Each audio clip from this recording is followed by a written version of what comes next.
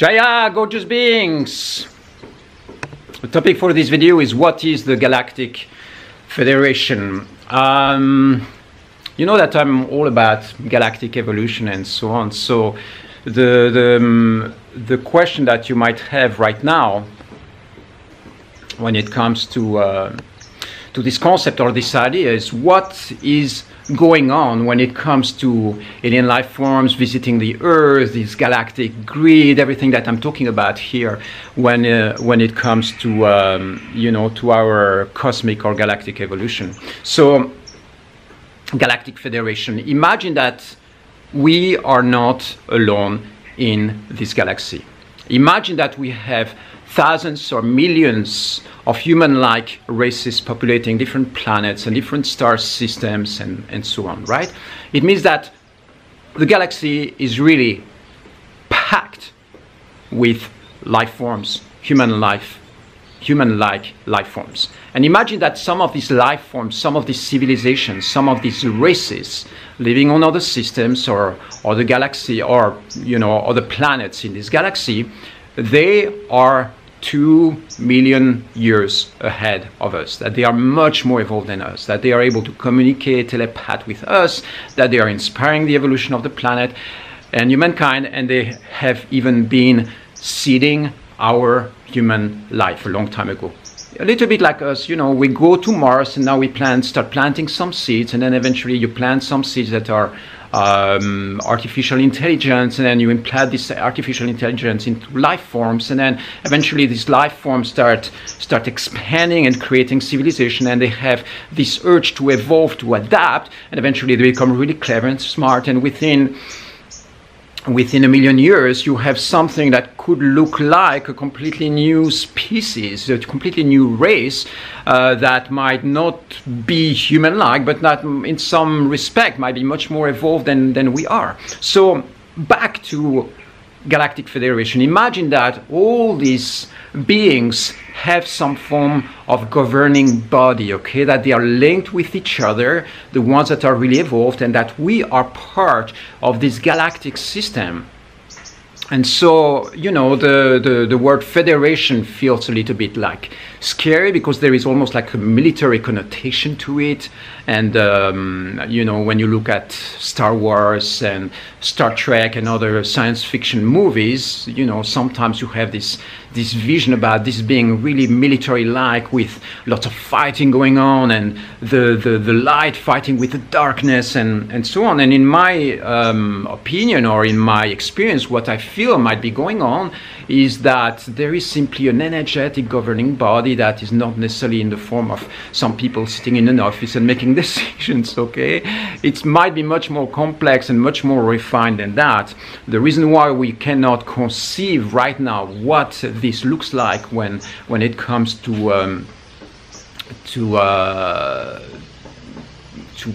the governing body itself, because we are still trapped within human-like forms, you know, with military power and governing bodies and some aspects of society rebelling and so on. So there is lots of friction and lots of conflict. Now imagine that there is a system out there when when it comes to the organization of our galaxy, that is much more fluid than what we can imagine. That there is flow, there is harmony, that there is love and respect between the different races, and every now and then there is something that needs to be shifted in the matrix or the galactic grid, and then a simple impulse in the design is going to change things. I mean, imagine how fast we're going right now. Imagine where we will be as human race 2 million years from now. Maybe we will have populated like 20, 30, 50 different systems, planets or solar systems, and we will be like spreading across the galaxy through our telepathic and you know, energetic abilities. Maybe we will have transferred part of our consciousness to machine-like or robot-like that are no longer connected with our original organic origins. You know, the chances or the possibilities of evolution are so vast. And so it's simply a matter of kind of trying to tune in and imagine what if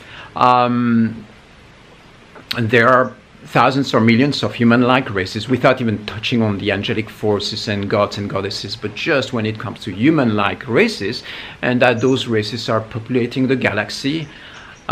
Is there any chance that those races are communicating with each other and creating some form of united galaxy nations? You know, yes, of course, it's within what we can conceive. Now, do I have any scientific proof to prove that? Of course not. It's again the same thing. This is intuitive research, okay? We are using the power of our mind, imagination, download, truth, what feels right, and aligning ourselves with that. Why? Because the moment you are getting prepared for that, and then suddenly alien life forms come and appear into your field, whether they come really as external beings or they come from within as a revelation, an inner revelation, you know, through telepathic and energetic resonance activation. You think that, you know, that alien life forms will come as a visual experience, but very often, you know, for most people, it's an internal experience. It's an internal mystical experience of like, wow, I'm feeling something when I close my eyes, and because it's an energetic resonance that is happening, okay? It's like, this is, my guess is that this is probably like how we are waking up to this idea. Most of the people who are in alignment with that, and if you didn't have those kind of experiences, if for you life is just like, there is life on this planet, this is it, you know, and you haven't been exposed to any form of insight or mystical experiences concerning that, then you go like, wow, this is crazy stuff. I have absolutely no frames and no experience to be able to relate to that. And that's, you know, that's fine, that's okay. Again, if you are tuning into it and realize, okay, there must be some form of governing body or system that is organizing all that so that we all work in coherence. Yes, that makes sense. So when we use the term Galactic Federation, you know, I use the term Galactic Grid, you know, it's some form of hierarchy system where all those forces are being organized with each other in the form of a vast consciousness system. And we, as a human race, we are probably already part of it. There might be some human beings who have been trained to be in relationship or in connection with those sources of highly evolved human-like alien life forms, and who are transmitting codes and transmitting and activating certain parts of our beings. You know, very often, you know, you might imagine that, for instance, high-ranking officials in our governments might be in contact directly, and they are getting the insights, and they go like, wow, you cannot talk about that publicly because the world would simply freak out. We're not ready for the full disclosure, but it doesn't mean that it doesn't exist. So once we start expanding in that field, it's like it becomes really mind-blowing, and it might be too much, you know, too much to consider all that. And a simple way to close yourself from it is just to ridicule, to be like, oh, you know, it's crazy. Crazy Shiva, you know, having some form of idea. But for lots of you who are watching these videos, you know, especially in the spiritual circles, in the people who are, you know, meditating or activating or conscious community, so on, I say those things and go like, yeah, that sounds like a possibility. It's a possibility. It's one of the possible things that might be happening.